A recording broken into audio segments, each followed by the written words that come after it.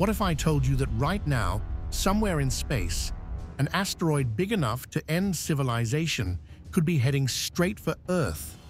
You wouldn't know it was coming. You'd be going about your day, just like now. But then, scientists detect it, an asteroid, 10 kilometers wide, on a collision course with Earth. We have just 30 days. The first week brings chaos. Global markets collapse, panic buying empty stores. But humanity isn't giving up. Every space agency on Earth joins forces. Nuclear missiles are our best shot. Not to destroy the asteroid, but to knock it off course. The missiles launch. The world holds its breath. But there's a problem. The asteroid is rotating, making it nearly impossible to hit the right spot. The mission fails. Now, we have just days left. Underground bunkers fill, cities empty.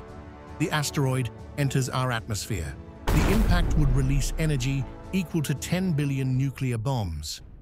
The question isn't if humanity would survive, but how much of our civilization would remain. The real question is, why aren't we better prepared for this scenario right now?